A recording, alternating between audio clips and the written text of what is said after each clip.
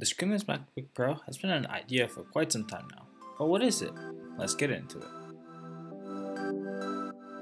The laptop being used with its screen literally ripped out is usually when the display is broken or glitching. But you may ask, what can I do with the bottom half only? That's exactly what I'm going to talk about now. Well, essentially, you're going to be getting your speakers, the keyboard, the trackpad, and of course the computer internals and the system. Instead of having to buy a speaker, the mouse, the keyboard, you're going to have all that into one, and essentially if you'd like to, you could bring it around. So it's a pretty good deal if you ask me. Now let's get into the teardown.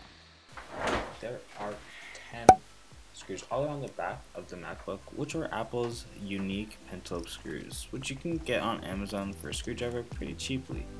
I wouldn't recommend using the Phillips screw because I tried and it didn't really work, and it does risk stripping the screws and making it hard to unscrew in the future.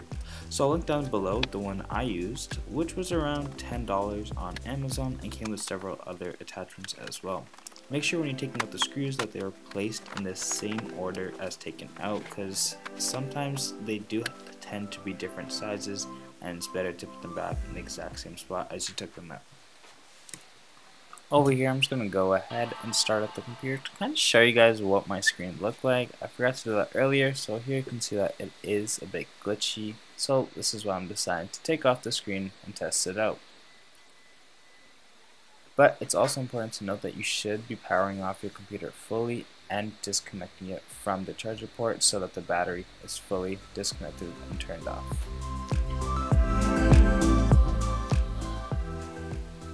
Now that we got the laptop closed, we're going to turn it back over, and I did notice that my computer was a bit dusty, so I did take a brush and go ahead and clean it. I didn't want to blow it off with some compressed air or anything, just some light brush and just to dust it all off.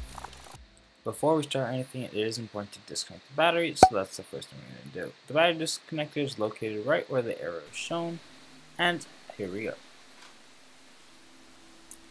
Now, it was a bit difficult at first. I was a bit hesitant to disconnect the battery, but after a while I kind of figured it out and tried prying it open using a flathead screwdriver. But then after, I did notice that you could just take it out with your hand, just using a little bit more force than usual. So don't be afraid to use it, just also don't go full on and disconnecting it, tugging it out.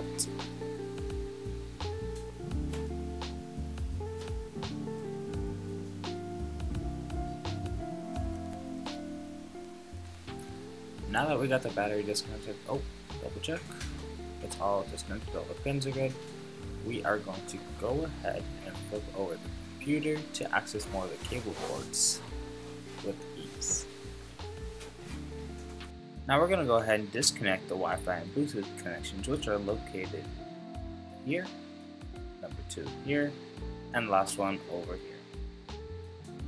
Now there also is a camera connector located right there.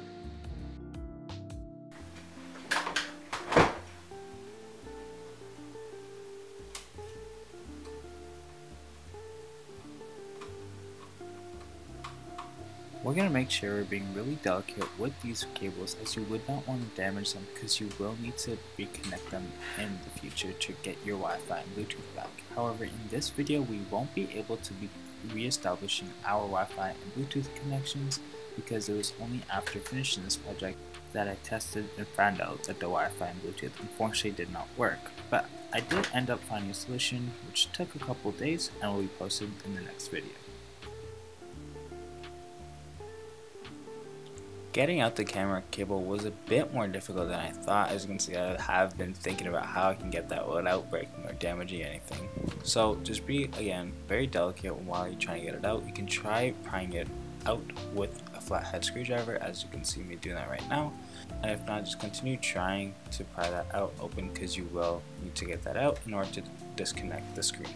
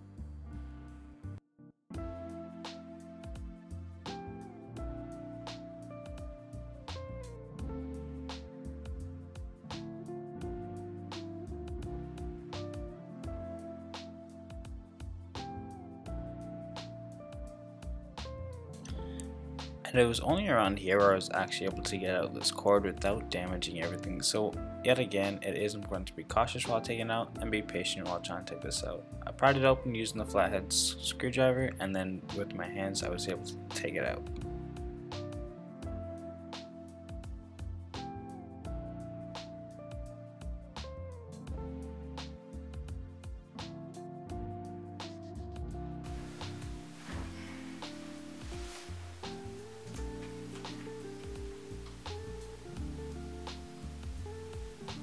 With the cables now disconnected, you can pull them up from the fan, which the cables are glued onto them, so it is important to just be careful once again and then take them off slowly off the fan.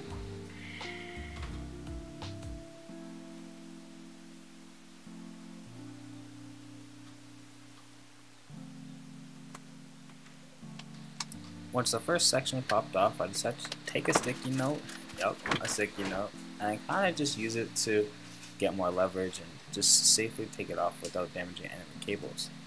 And then once you have taken it off, as you see, it's all off, you're going to try and take it off the cable harnessing onto the right and take it out of its housing. Once you have taken the cables out from the housing, you can remove the triangular rubber hinge cap stuck on both sides, which are held together with some adhesive. This will expose the 6 hinge screws, keeping your screen connected to the laptop. But don't go unscrewing those screws right away. We need to unscrew the small metal hinge cover on both sides, which are right next to those big screws, and this small hinge cover is held by a single T5 screw.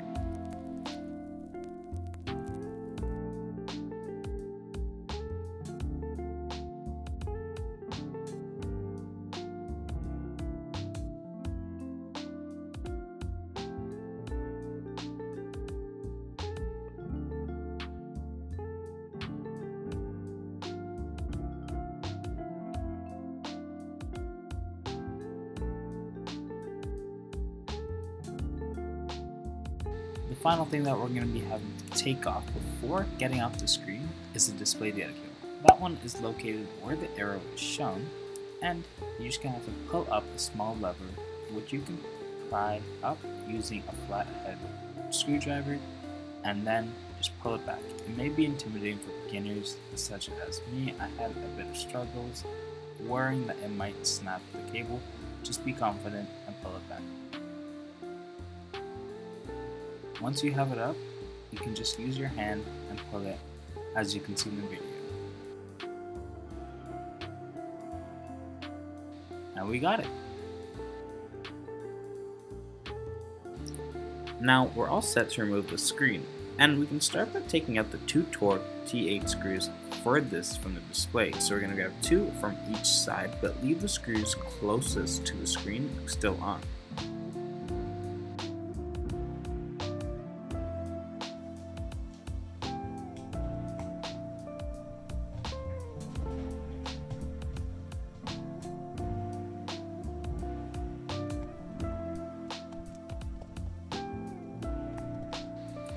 Once you have done so, you're going to want to turn the computer sideways and then get a hold of both sides of the computer. You want both the screen and the bottom of the computer to be in your hands and be safe with them. You're going to unscrew the last screw on both sides, and then slowly, once you have got that, you're going to pull apart the display from the computer.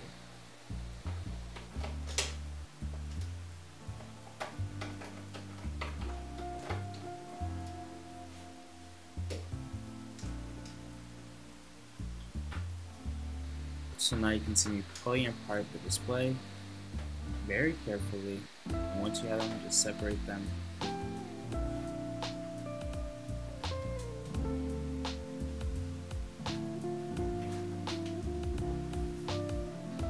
And now that they're separated, you can carefully place them both back down.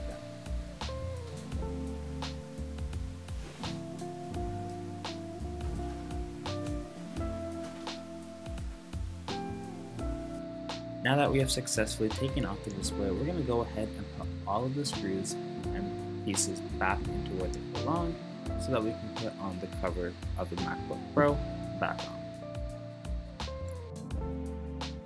Now that you have all your screws in place, it is time to finally reconnect the battery, so you can go ahead and push it back where all the pins align. Now that the cover is back on, we're going to place back all the screws back into the correct positions. Remember, you should have had all these screws in a correct order so that you know in which screw location they should be going in.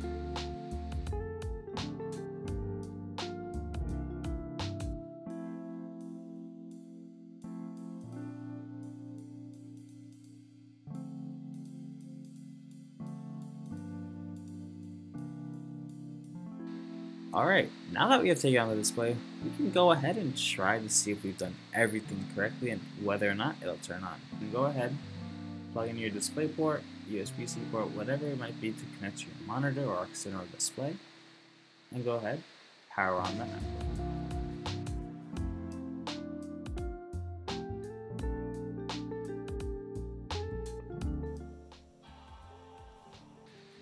So we have heard the sound, okay, whoa. Now it's rebooting, getting everything prepared, I hope.